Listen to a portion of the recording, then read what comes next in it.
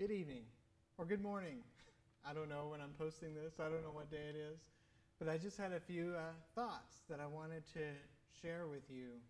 I love this time of year. I love looking at the green grass and the pretty blue skies. I love looking at everything growing and coming in and turning green. I don't know about you, but maybe you've got a flower bed or maybe you've got a little garden. I know my kids, my wife, they love watching the plants sprout up and grow. Alex, you can hardly harvest anything. He just eats it right off the vine. His snap peas don't even make it to the house. And I just love seeing this growth. It is so neat to see that. One thing that's interesting to me about growth is how sometimes we feel like it's good and sometimes we're not so sure. We're not so sure about growth because growth can sometimes mean change.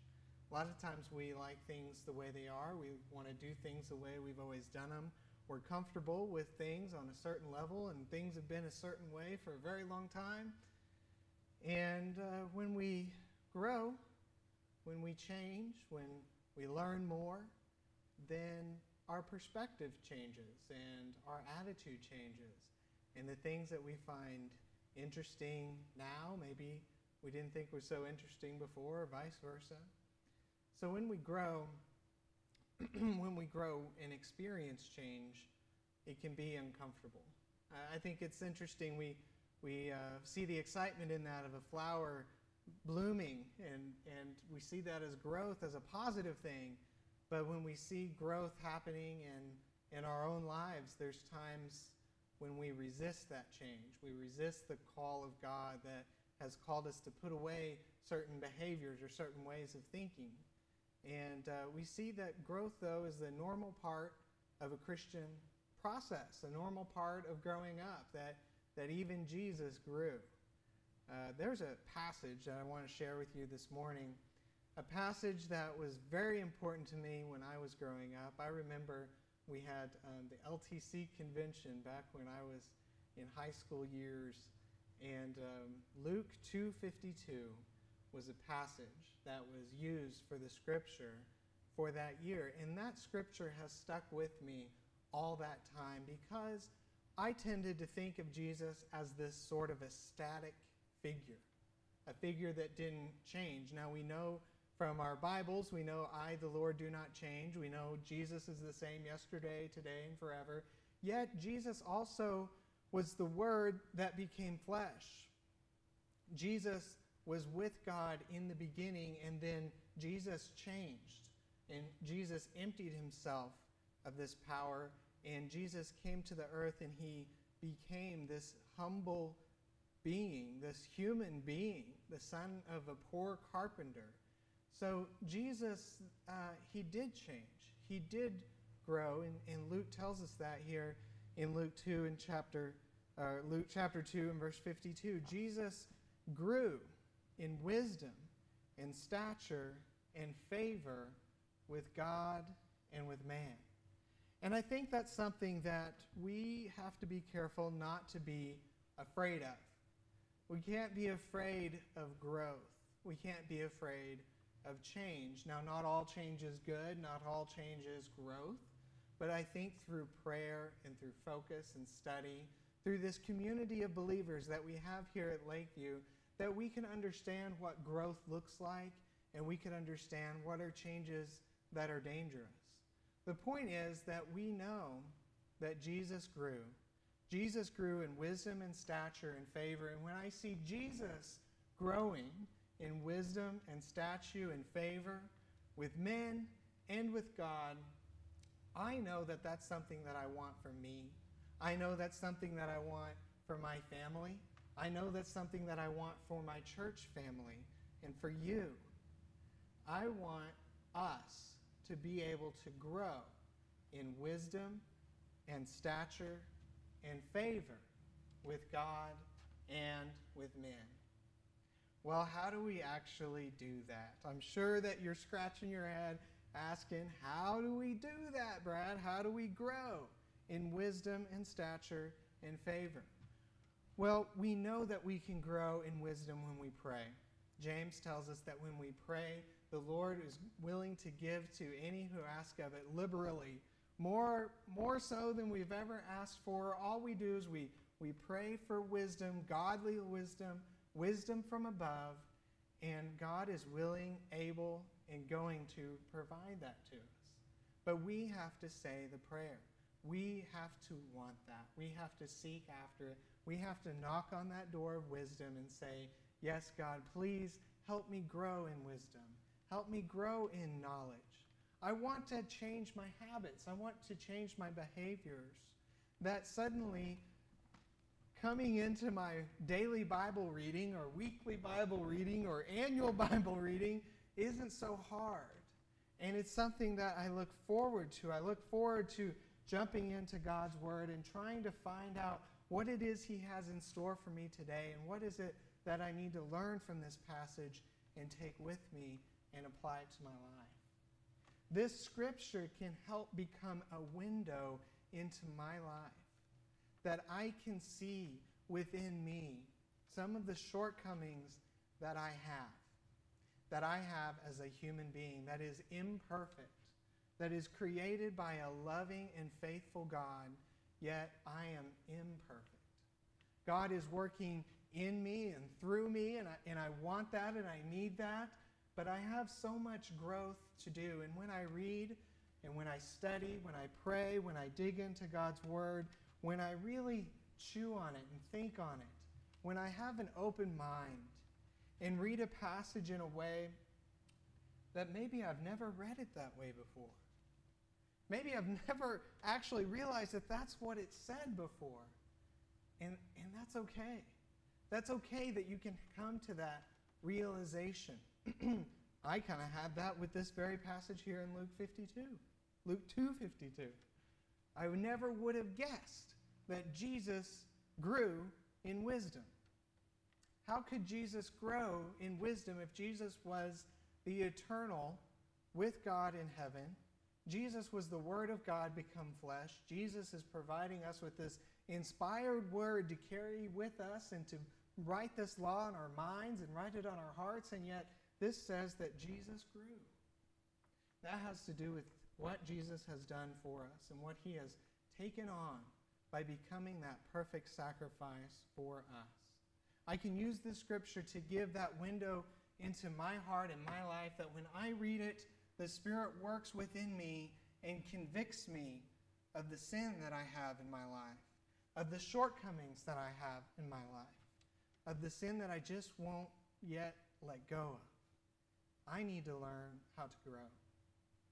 One of the ways that I know that I needed to learn how to grow had to do with submitting to authorities. How many of us were this rebellious teenager that we did not want to submit to the authorities? We want to do things our own way. We want to do things the way that we think is best.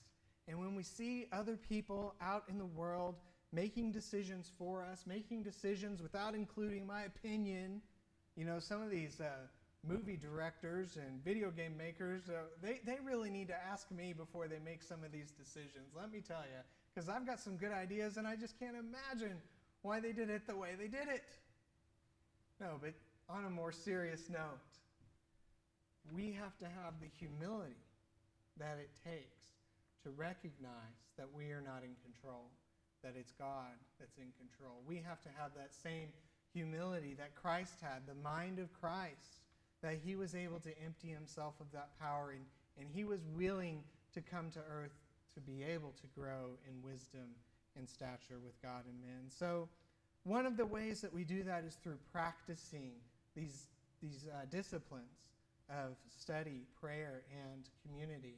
One of the things that we study when we read 1 Peter in chapter 2, we see Peter encouraging us to have this humble attitude, to recognize that we're not the ones in charge, that we are citizens of God's kingdom.